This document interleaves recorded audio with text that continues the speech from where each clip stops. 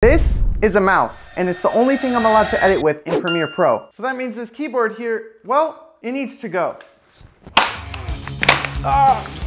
It won't break.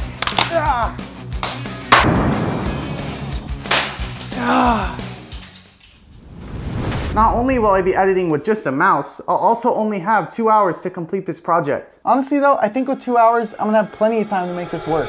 When I started this project, I had no idea where to start. I mean, editing without a keyboard? What was I thinking? Driving me crazy, and I'm wasting time and I don't know what to do. I knew beforehand there was not gonna be much I can do inside of Premiere with just a mouse. So I had to figure something out. Thankfully, I came up with an idea. I found out that my computer already had an on-screen keyboard built into its software. So that meant I had a keyboard, it was just extremely slow to use, because I could only interact with it with my mouse. Little did I know that this was going to be the one thing that made this entire project even possible. Before I started editing the video, I wanted to get some training. So I took a test to see how many clicks I could get per second. Come on, stay above 6. Stay above 6. Come on. 5.9 clicks per second. I don't know. I knew beforehand that there was not going to be much I could do inside of Premiere with just a mouse. So I decided to keep things simple and only use stock footage. This allowed me to take some of the more complicated parts of editing out of the equation because I already had beautiful footage to work with. I decided that my best bet was to tell my story through sound. So my plan was to use Epidemic Sound to find all of my sound effects to create a story with sound.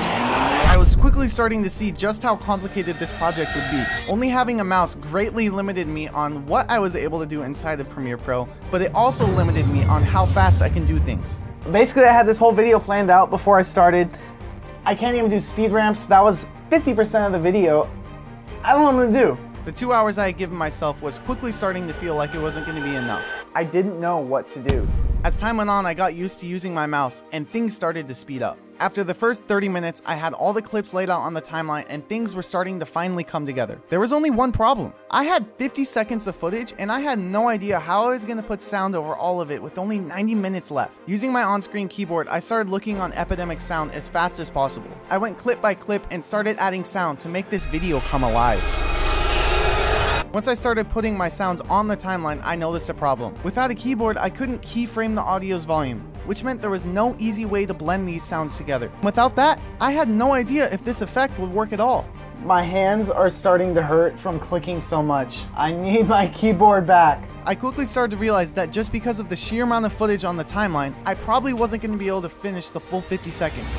So I had to start cutting some clips out. As the time was going down, I was making progress, but I was having complications. Traditionally with video editing, you make multiple passes through a project, but because I was on such a time crunch, it wasn't looking like this was going to be possible. I have 23 minutes left, and I've deleted 6 clips of footage already, and I have to find something to replace that. So now I gotta go look for more footage, put that footage in the timeline, and then put sound on that. I didn't think it was gonna end up like this, but I might not finish. As it came down to the last 5 minutes, I was starting to see a light at the end of the tunnel. Things were coming together and I was finally starting to see my vision become a reality. At this point, all I had time left for was to go through and double check that everything looked okay and there wasn't any major mistakes. That's it. I'm done, I guess. I don't really know if I did good or not. We'll see. But nonetheless, I created a video on a mouse. That's crazy. I think it's time for some results. Let's do it. Okay, hear me out. Hear me out. Stay with me here. Okay. Airplane sounds. Explosion. Transition now.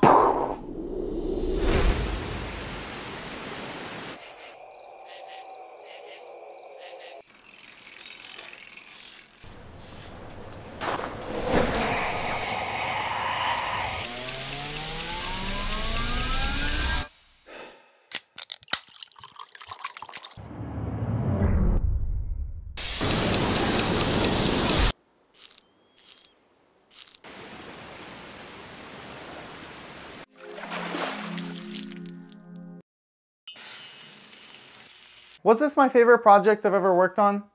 Absolutely not. This was terrible. It gave me a headache. It somehow made me hate Premiere more than I already do.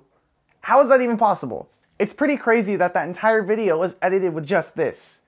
But what's even more crazy to me, and what this makes me realize more than anything else, is that people in the past didn't even have computers to edit on, and they still manage to produce crazy films. The bottom line is it comes down to just how comfortable you are with the gear around you and your creative skill set. Subscribe!